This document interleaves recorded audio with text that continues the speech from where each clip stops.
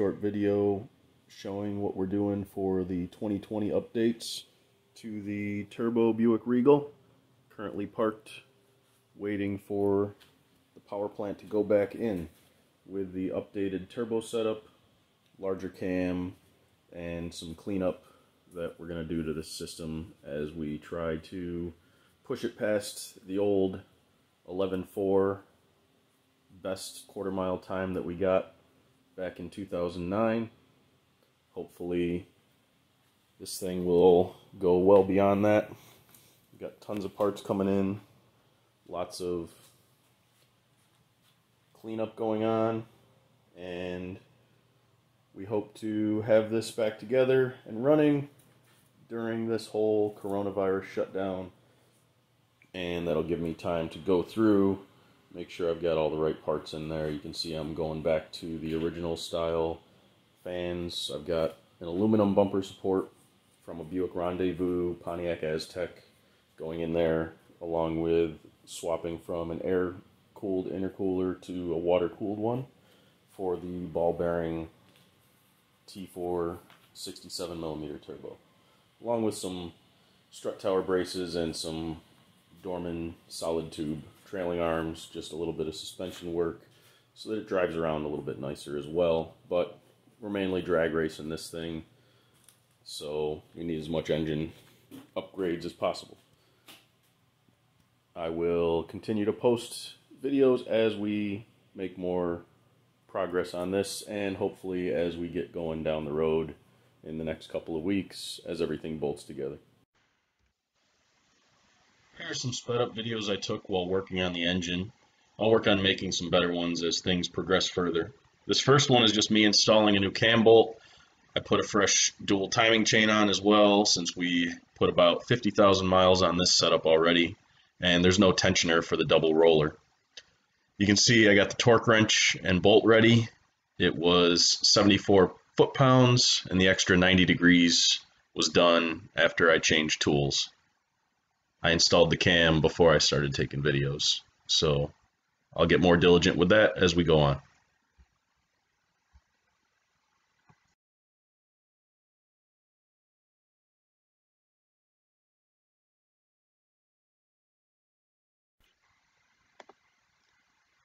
This is when I cleaned up the block to bolt the front cover on. I took a lot of time prepping the area, making sure the gasket sealed well.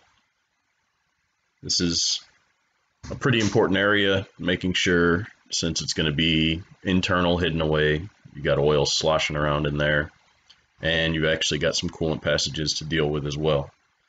Then you get to see me clean the original style paper gasket off of the surface of the front cover.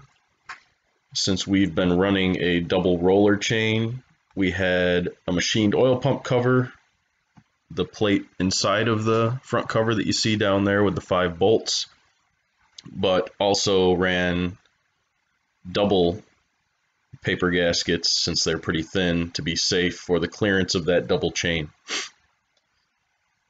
Now, this gasket cleaning is a pretty tedious process, but everyone likes to show off the glamorous parts of builds, so I'll sprinkle some of the boring things in here and there.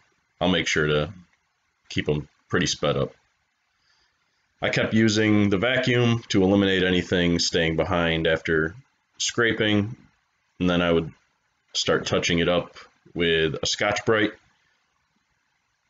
So you can see me cleaning off the gasket, the main large pieces that were left behind, and then I come in behind there with a Scotch-Brite pad, trying to clean it up a little bit more, get a better seal on there. That wasn't making me happy enough still, so I then moved on to a Scotch-Brite drill pad, where I carefully and lightly removed any gasket material that was still behind, being careful not to really start digging into the surface and causing it to warp and making the gasket have to fill more area than it had to.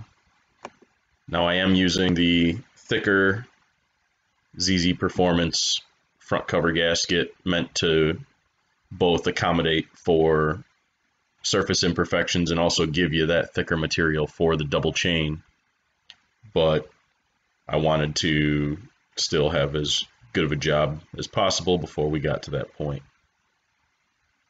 This also requires cleaning up the bottom surface, as that mates to the oil pan and gets silicone RTV to help it seal down there. So that was the last bit you see me scraping off.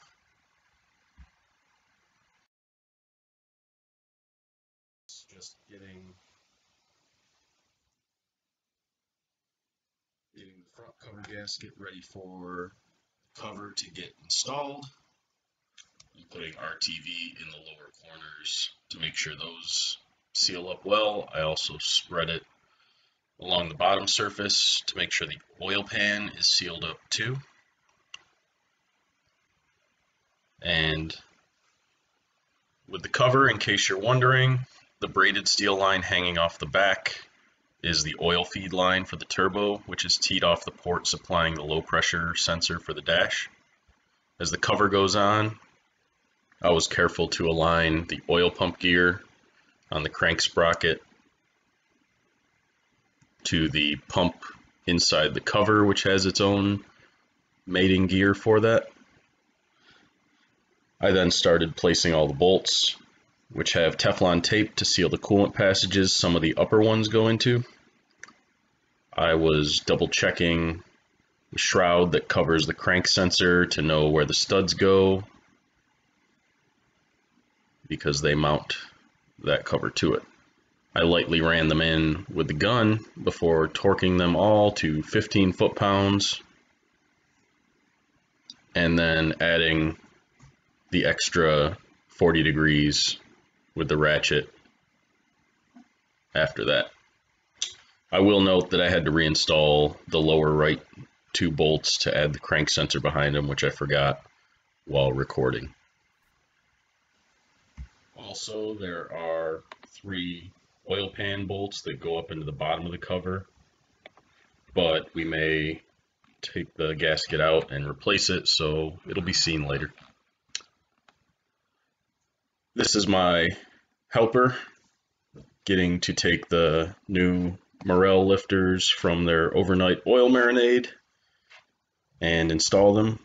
I had success on stock lifters previously, but I kept the RPMs just over 6,000 when these upgraded cams are actually good for 6,500 to 7,000, which we'll start moving our way towards. These lifters measured the same as stock for pushrod length, so we are still using stock push rods and rockers for now with 130-pound valve springs.